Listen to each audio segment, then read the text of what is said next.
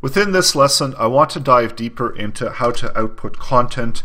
So even if we've got array content, how to output it as JSON using PHP.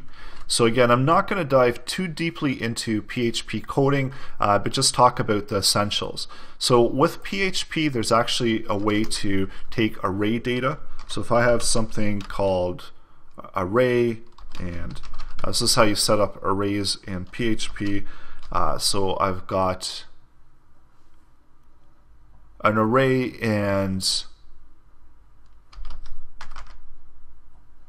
so I'm going to make this array similar to the actual output that I have up here. So I'm going to have user, and actually I should have first name, and then first name is going to attach to Jack, and then do the same thing multiple times, and it's just because I'm using first name down there. John,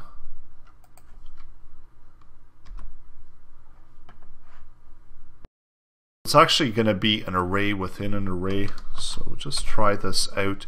And essentially, so we've got our array values here, and we're actually going to do an array within an array. So we need to set a key value, so it's going to be user1. And this is going to contain contents of an array, and then that array is where we're going to hold all that information. And maybe I'll just copy this over just to save some time. So user2, or I should do user4, and John. So it's our typical array, so something similar to what we have up here. And now instead of using echo, because this is going to be in an array format, we need to output it as a JSON format. So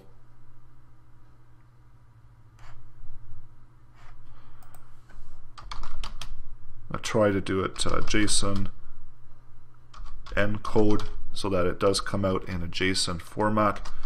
And we'll have to definitely check this before we call into it with our JavaScript, just to make sure our format is coming through properly. So it looks to be okay, and I'm just going to go over to this validator just to make sure that we're valid within our JSON. So we are valid. Refresh this, and in fact it is working. So that's how you get array data, so a little bit more complex. So arrays within arrays, but that's essentially how we pull out array data, and we can format it within a JSON format and echo it out in PHP. So this is something that you can actually create when you're looping through database information, and loop through it and output it within this type of format. And then of course, if I've got last name here and so on, I could just add those within that array. So if I had something like last name,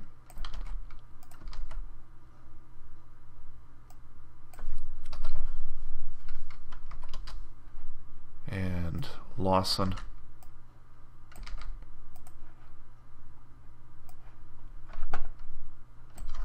so in all of this, all of these items in the array, so what did I have? John Smith, and I'm going to also output those last names there.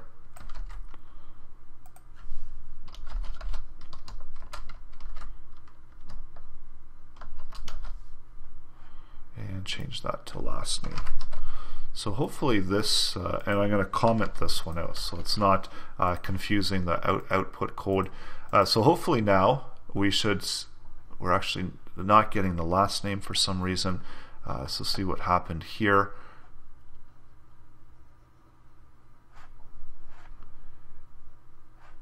And we could take a look and see what that object information is. So we're not actually getting that last name. So that might be because I didn't save the PHP. So there we go. We can see now we're getting the last names.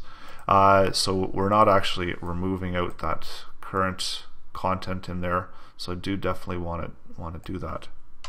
So just blank out that inner HTML and this is how you can create dynamic content within PHP and output it as JSON content.